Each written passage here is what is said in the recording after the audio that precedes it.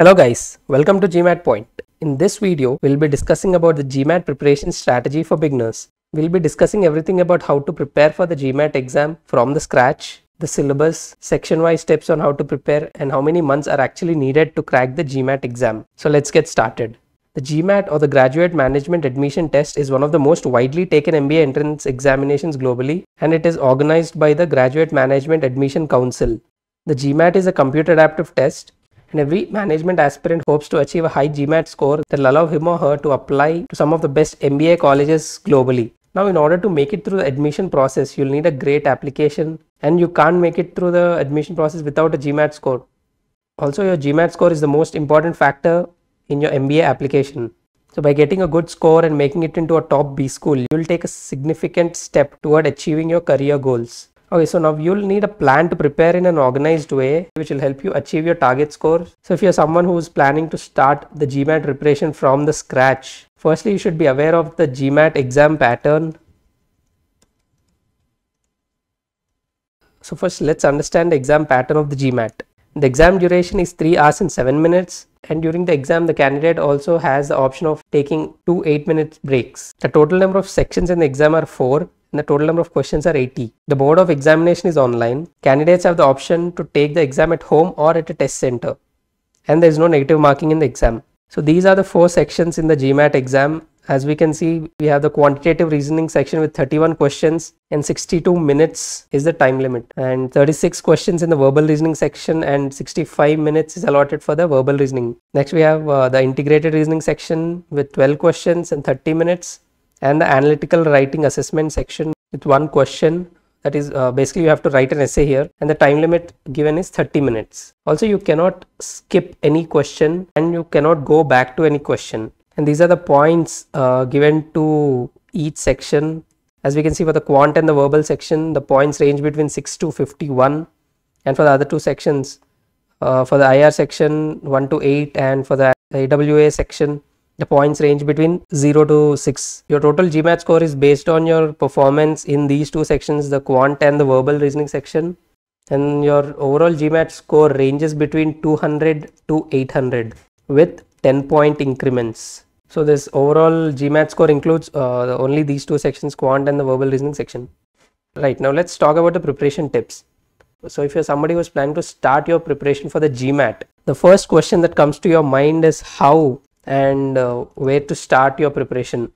So first, you start by writing all your strengths and weaknesses of all the topics, and based on that you need to frame a study plan.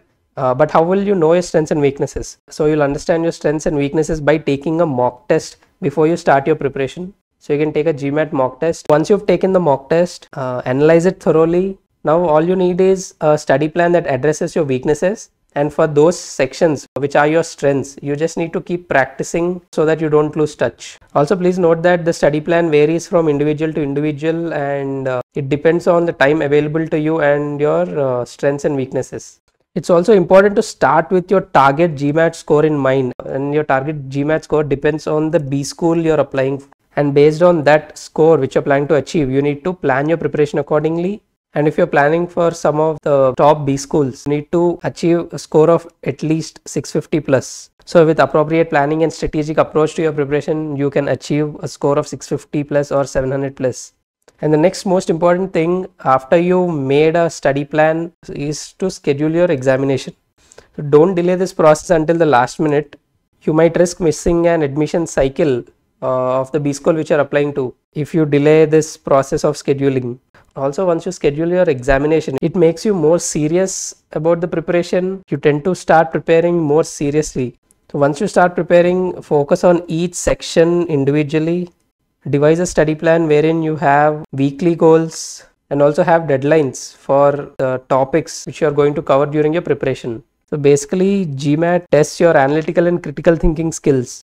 You can't simply ace this exam by memorizing things. So we'll be discussing the strategies to prepare, especially for the quants and the verbal section, which will help you prepare better for the GMAT exam.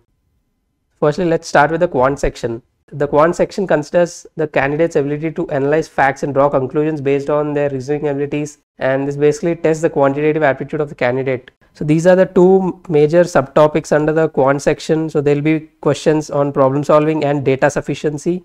There will be questions from both these topics, and there's no definite number of questions from a particular topic. The problem solving basically evaluates the candidate's ability to solve quantitative issues using logic and analytical thinking, and the data sufficiency evaluates candidates' ability to analyze the quantitative issue, determine whether the given data is relevant, and assess whether enough information is available to solve the problem.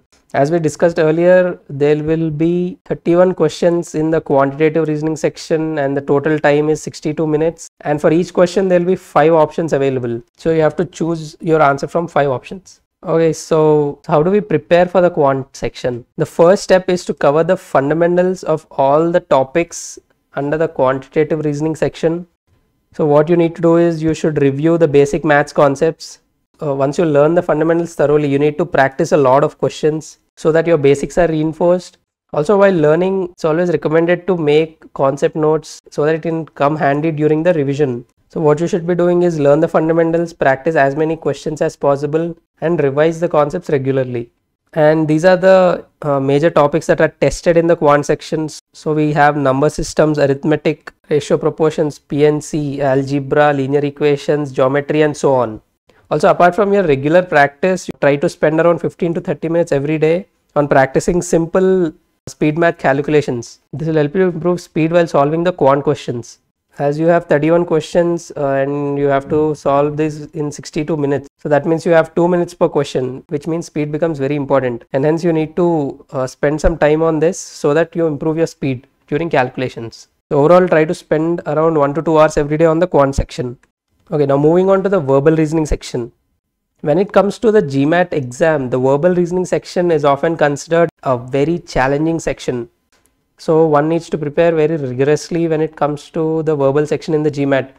First, let's understand what exactly is tested in the verbal section.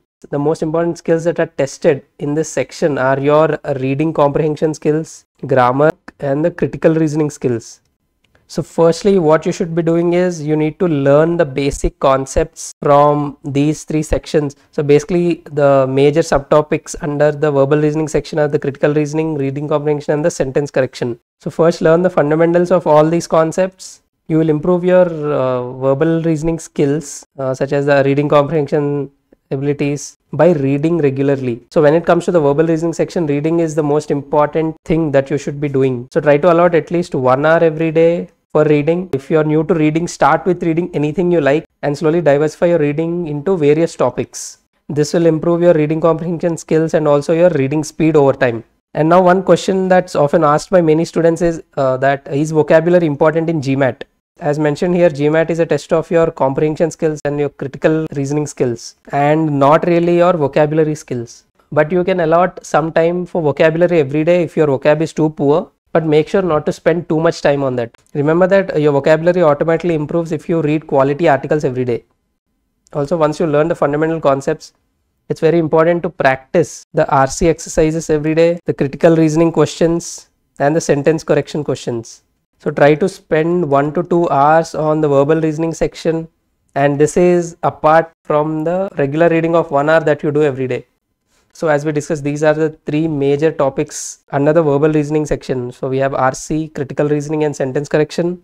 The critical reasoning basically evaluates the candidate's ability to construct and analyze arguments and formulate and evaluate a plan of action. RC tests the candidate's ability to make inferences, comprehend logical linkages between the points, and additionally it will test your reading skills including inference, application, primary ideas. And then we have the sentence correction.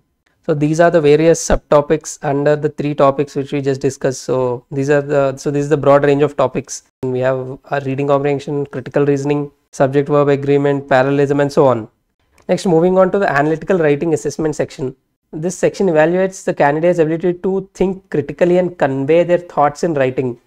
So this part may include themes for the candidate to write about. So you're required to respond based on the passage or the topic that's given. The syllabus for this topic is extensive and diverse, and these are the broad subcategories under the AWA section. So the 2 types of essays here are argument essay and an issue essay. So for example, if it's an argument essay, you must analyze the logic and represent your argument in this area, and keep in mind that you will be graded on how well reasoned your statements are. So you can either express your support for the given statement or you can express your own opinion. but just make sure that you provide your viewpoint in a well structured manner, because that will be used to evaluate you. Alright, moving on to the integrated reasoning section. So this section evaluates your ability to analyze and evaluate data in various formats. So the integrated reasoning section is a recent addition in the exam syllabus. So as mentioned, this tests your ability to evaluate data provided in a form of a graph or a table. There will be a total of 12 objective questions, and these can be from any of these categories. These are the 4 broad categories from which the questions might be based on. So we have table analysis. So this basically tests the candidate's ability to sort and analyze data in the table. Or we can have multi-source reasoning. It tests your ability to study data from variety of sources such as tables, visuals, text passages, or a mix of all these. So you need to carefully analyze the data in order to answer the questions. Next, we might have questions from the graphic interpretation. It tests your ability to deduce relationships and make inferences from data provided in the graph, such as scatter plots, bar chart, pie chart, etc. And finally, we also have two-part analysis. Basically, this tests your ability to tackle complex problems. The issues can be verbal or numerical, or a combination of the two. And here, your ability to solve simultaneous equations, analyze trade-offs, discover linkages between the two items is tested. Also remember that the integrated reasoning section of the GMAT is not computer adaptive, and also an on-screen calculator will be provided for this section only. The calculator will not be provided for the quantitative reasoning section, but it will be provided for the integrated reasoning section. Okay, so let's look at the time needed for the preparation. So how many months are needed to crack the GMAT exam? Honestly, there is no magic number as such for the number of months or hours that one needs to prepare for the exam. If you're starting your preparation from the scratch, it's recommended to start at least 5 to 6 months before your scheduled exam date. And usually for those who already have a decent grasp of the fundamentals, a minimum of 2 to 3 months is usually recommended. In any case, it's better to start early rather than placing unnecessary burden on yourself in the last moment. And finally, the GMAT exam is all about time management. Time management plays a very crucial role in an exam like GMAT. So especially while learning the basic concepts, ensure that you stick to your deadlines so that you would have enough time to cover all the concepts. And once the fundamentals are covered, it's imperative to solve problems in a timed manner. Candidates must be taking enough tests to build his ability to manage the time during the exam. And one of the biggest mistakes candidates do is not taking enough tests. So you must take tests frequently, take at least 1 test per week, take enough mock tests, analyze them thoroughly, understand your weaknesses, see where you're scoring less, and try to bridge those gaps during your preparation. Also, most importantly, during your mock analysis, look at the time spent per each question. And now, how many mocks should you take? This actually depends on the student, but many students who score a 700 plus on the GMAT give around 10 plus mocks. But no matter how many mocks you give, make sure that towards the last 4 to 5 mocks, you should ideally be getting your target score, which you are planning to achieve in the final exam. You can also kickstart your preparation with GMATPoint. So at GMATPoint, we are offering 5 free topic tests, each on the quant and the verbal section.